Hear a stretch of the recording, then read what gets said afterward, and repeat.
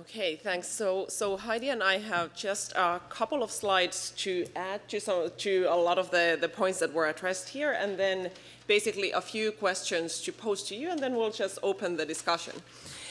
One thing that I wanted to bring up that has been a little bit implicitly mentioned, especially in Judy's talk, is that ever since sort of the days of Mendel and Galton, in human genetics, there has been this persistent divide into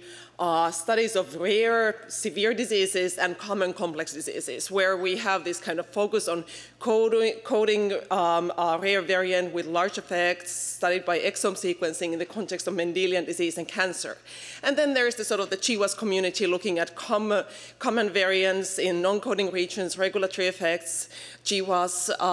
mapping with SNP arrays and genome sequencing technologies. But of course, we know now very well that this is not the full picture. And actually, even though there are, of course, major differences in genetic architecture of human diseases and traits, this represents a continuum. And I just added here a couple of references of recent papers that have been demonstrating these impacts across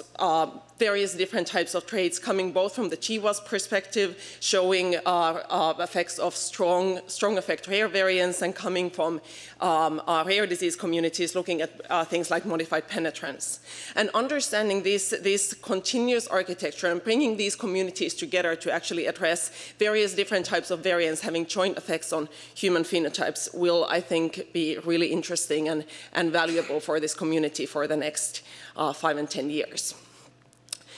This slide addresses many of the points that were covered by the previous talk, so I'm not going to get into this in detail, but just to kind of re-emphasize the point that when we think about genetic associations and all these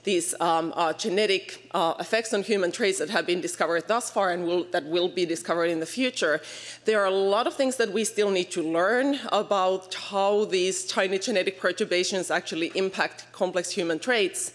But there is a lot of very, very valuable information that will be gained as we advance in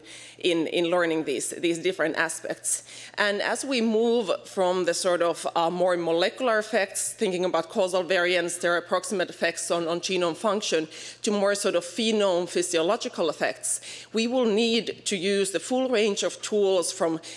cell line models, organoids, model organisms, and then also large-scale ex vivo human data. We cannot understand complex physiological functions by studying just cell lines. And actually, we can address many of these questions using different types of approaches and data sets. If we, for example, think about gene function, one can think about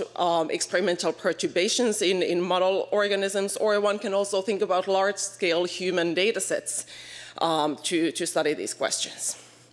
That's the couple of slides that I have, and I'll give it over to Heidi.